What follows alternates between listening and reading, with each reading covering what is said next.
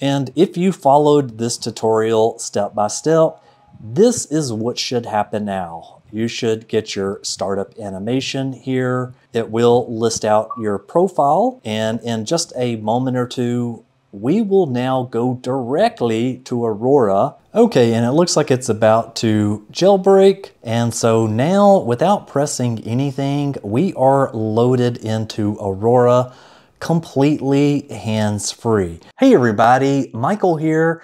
And this time I'm going to be talking about the Xbox 360, as there is something brand new that just came out, and it is called ABadAvatar.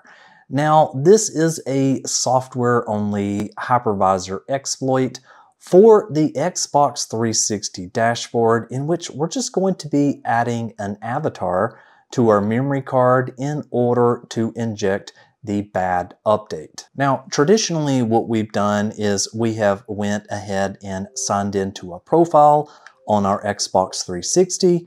Once we were signed in, we were going over here to where it says games and then my games, and we would start up the Rock Band Blitz demo.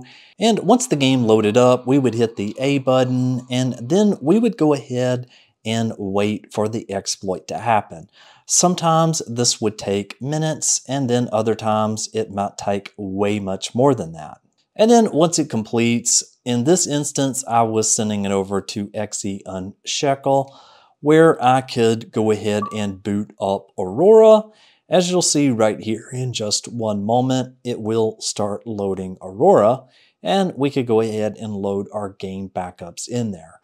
Now, this is much easier with the process of an avatar, so let's go ahead and get started with that. So for this guide, I am assuming that you are coming from a stock Xbox 360, so let's go ahead and let's begin. First off, you do not want to be connected to Xbox Live when you are starting to work with this. The first thing that you will need to do is come over here to Settings, and then go over here to System, and we are going to go to Console Settings, and we are going to take the option here which says System Info, and your dashboard should be looking just like this. It is at 2.0.17559.0. Now, if you don't have this version, I'll leave a link where you can update to it. Okay, so now at this point, you have your Xbox 360. It's setting at stock on this current dashboard. So the very first thing to do here is that we are going to go back here, and we're going to go over to storage. And at this point, go ahead and insert a USB device into your Xbox 360. Now, right here, you'll see mine is being listed. I think this is an 8 GB card, and it already has some existing files in it. So what I am going to do here is I'm going to press Y on this, and I'm going to select the option here to format with A, and we are going to take yes for the option here, and give that just a moment or two, and we will have a USB drive that is already formatted in the Xbox partition and so forth. So right there it is showing as 7.4 gigabytes free. Okay, let's go ahead and take that out of our Xbox 360 and connect that up to our PC. Now we're going to be taking advantage of something called BadStick, which is located right here on GitHub.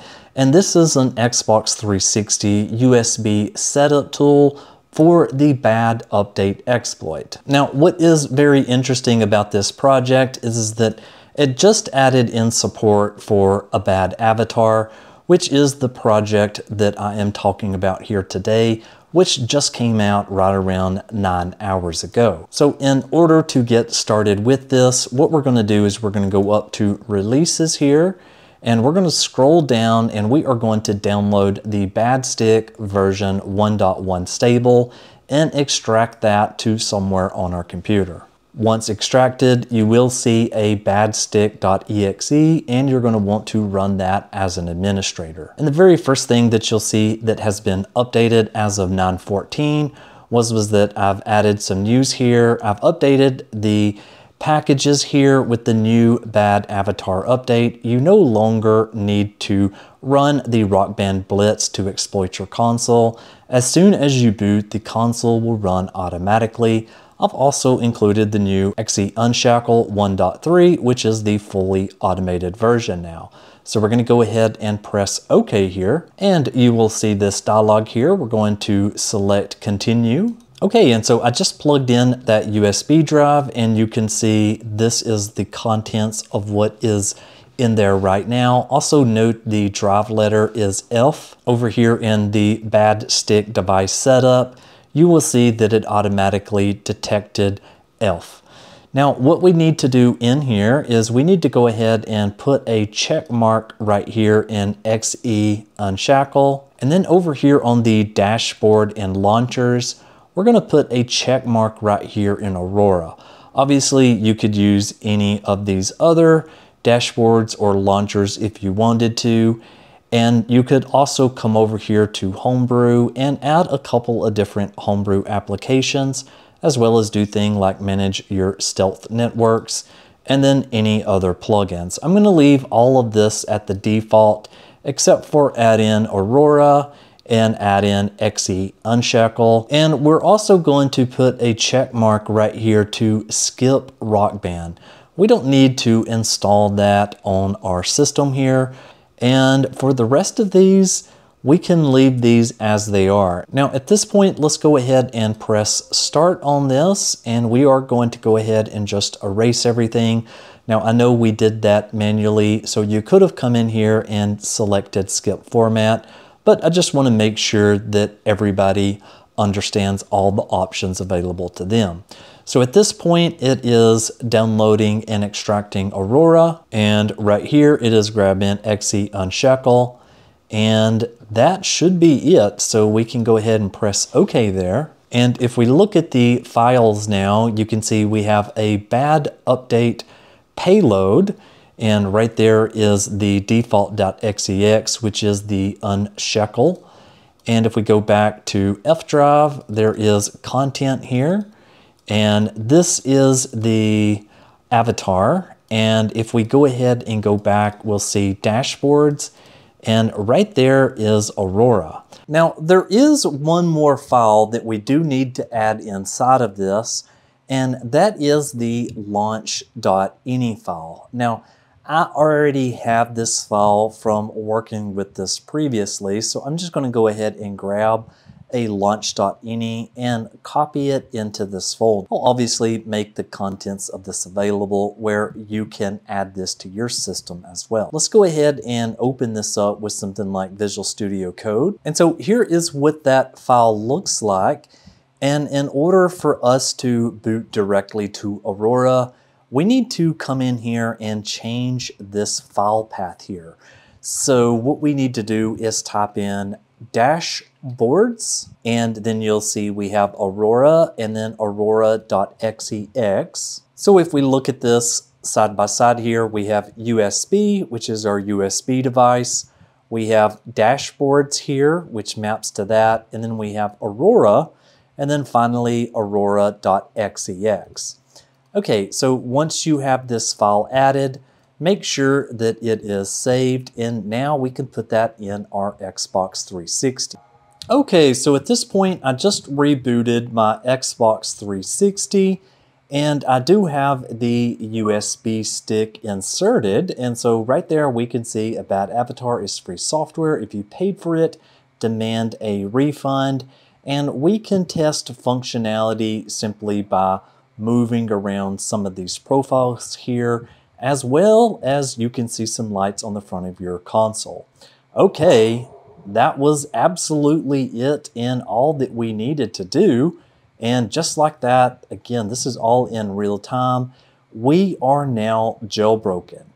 Okay, so one of the nice advantages to using the tool that I mentioned is that you have access to this brand new version of XE Unshackle, version 1.03. Now this is a beta, it is not an official release or anything like that. Let me just call out a few things. As you can see there at the top, it says all patches have been applied. regular JTAG RGH functionality should now be possible on your system, and that this is not persistent. Now it does state right here, any plugins set in the launch.ini will load when you exit this app. So just a second ago, we modified our launch.ini file to auto boot into Aurora. So in order to get to that, we could begin by pressing the back button here to exit. And what you will see is that in just a moment, Aurora will load up. But I want to let you know that there is a couple of other really neat things that we can do with this. Okay, so at this point, I am into Aurora, so I could load my backups. Let's go ahead and reboot this console. Okay, and it is rebooted. And at this point, we're going to just wait for it to jailbreak again. And there we go. Now, what we can do is we can press the start button on our controller to auto start this. So we're going to go ahead and hit start on this. And it says will auto start in 0.0 seconds. And if we give this just a moment here, then what you will find is that it loads up Aurora. Okay, nothing too special about that. Now let's go ahead and reboot for the third time. And if you followed this tutorial step by step, this is what should happen now. You should get your startup animation here. It will list out your profile.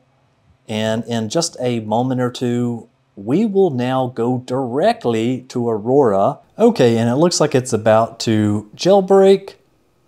And so now, without pressing anything, we are loaded into Aurora completely hands-free. Now that is very, very cool. Okay, so there you go. You now have an Xbox 360 that loads Aurora without touching anything. Wow, that is absolutely amazing. Anyways, thank you so very much for watching, and I'll see you on the next one. Michael